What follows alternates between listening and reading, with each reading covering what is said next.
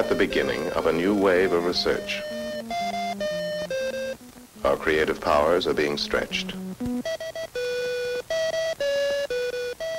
We're learning surprising things about how we sense the world around us.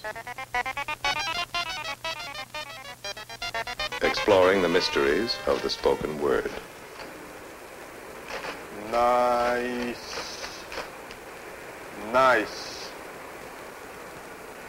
Noise, noise, noise, noise, noise, noise, noise.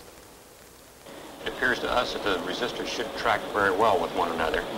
So I think in the first go-around here, we should make all the resistors variable. Let's put this on and see how... These men are design engineers at Bell Telephone Laboratories, the research and development part of the Bell system. They're about to engage a new breed of computer called Graphic 1 in a dialogue that will test the ingenuity of both men and machine.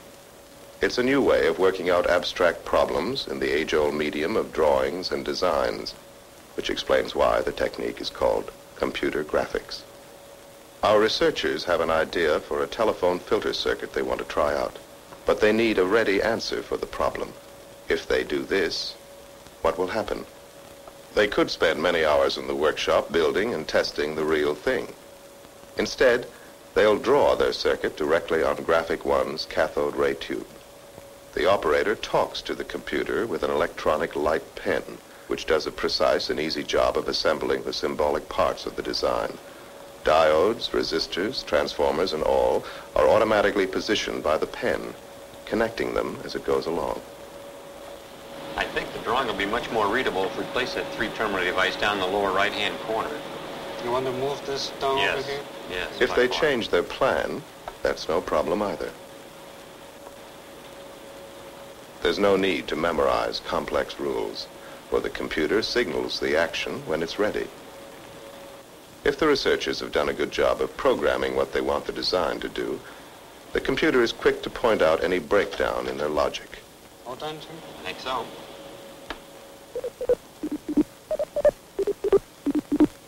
No, you left out the number in this specification of the 2-port.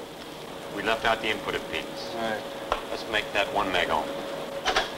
Okay, let's try again now. The design is complete. But will it work? At this stage, a remotely located master computer takes over the job of calculating the performance curves of the circuit. Okay, let's go. All right, we're ready to interact.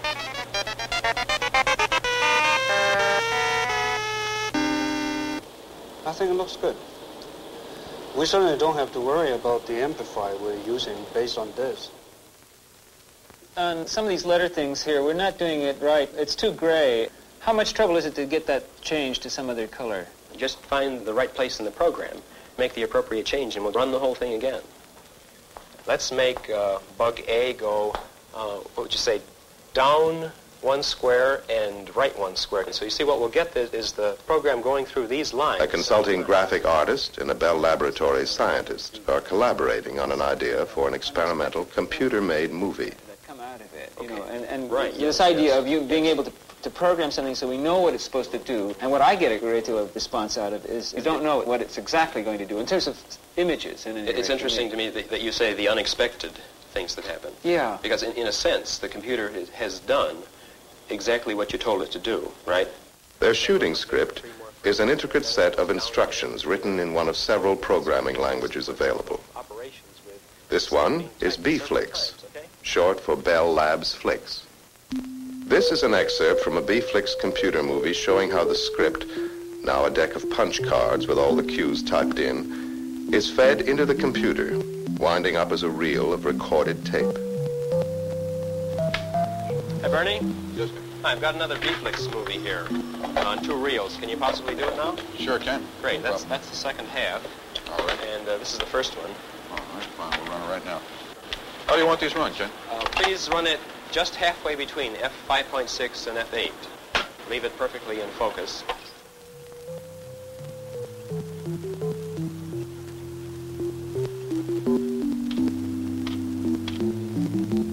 Under computer control now, the taped information is converted into rapidly moving pictures made up of a fine mosaic of points of varying light intensity. A synchronized movie camera automatically photographs the fast-moving images as they are plotted and drawn on the face of a cathode ray tube.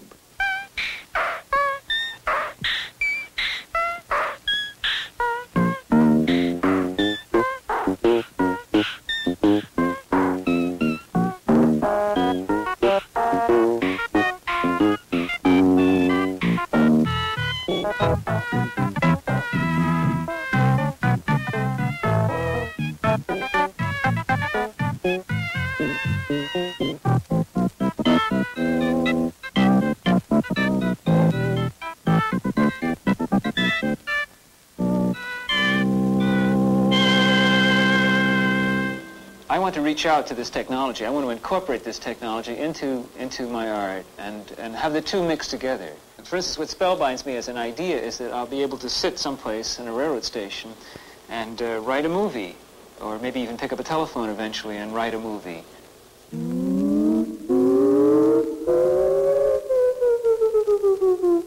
Besides creating unique visual effects, computer movies can be used to show phenomena we can't directly see. This film describes the motion of a communication satellite. By studying it, scientists can obtain new insight into the satellite's stabilizing system. Only a man orbiting alongside could observe it the same way.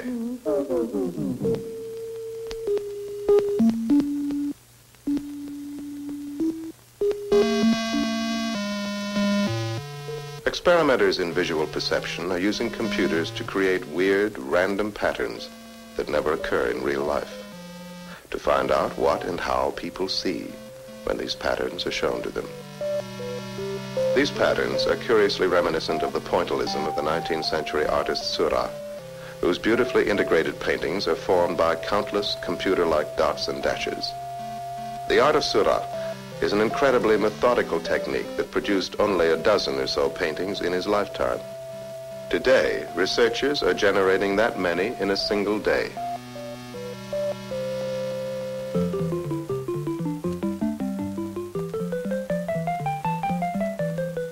The shape and texture of perceived objects are studies that look deep into the future of communications. When we learn to separate the relevant from irrelevant in visual information, we'll be on the way to sending three-dimensional color picture messages over ordinary telephone lines.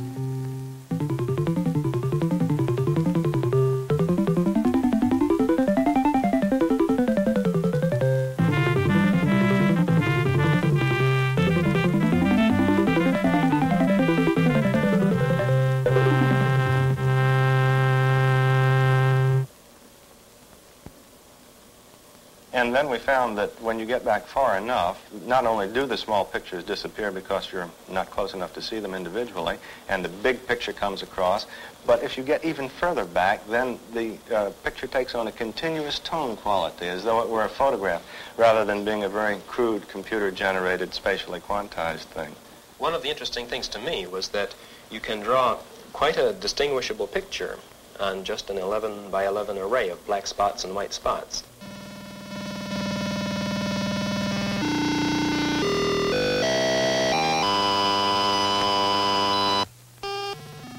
The entire musical score accompanying this film was composed on a computer that can produce nearly endless variations of sounds. We're interested in finding better ways of describing complicated sounds like speech. However, speech is still very complicated.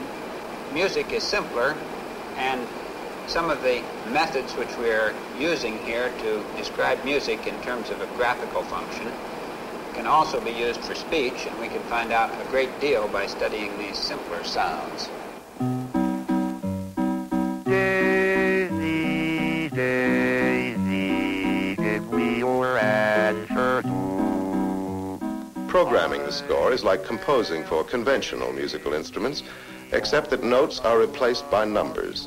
The computer converts these numbers into impulses that cause sound waves to come directly from a loudspeaker. The poor dog carried, but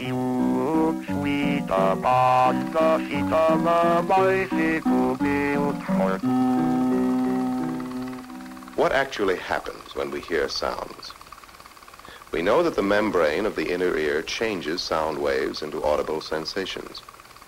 But until recently, no one had seen the whole inner ear in action. When sound waves strike the membrane, it makes thousands of microscopic movements per second. Only by computer could they be calculated and for the first time pictorially described. It takes several minutes of this motion to draw the simple sound of yes.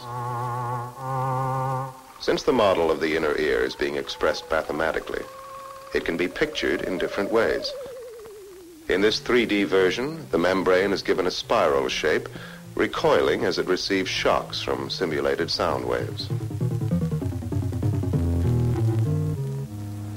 Now, aside from some of the standard problems of showing three-dimensional movies, when we showed these movies up in Boston, I think some of the people up there were quite interested and excited in what they saw. Yes, I suppose that as an educational tool, it's very good. It allows people to see things which only mathematicians could see before. And people who seemed most interested were the medical doctors and people like audiologists. Human speech, seemingly so simple, is a very complicated process no one fully understands. To be or not to be, that is the question.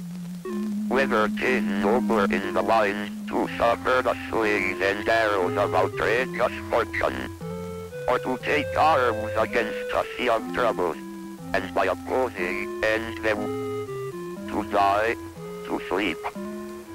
Those words were spoken by a digital computer, programmed to simulate a speaking machine. Much of what we know about voice and speech is stored in the computer's memory. From there, we can experiment with more advanced ideas in areas that are still unknown. Take stress. How do we always seem to know just which parts of spoken words to emphasize? Ruth, let's try to synthesize that sentence. Okay, do you want monotone pitch? Let's hear it on monotone first. Okay.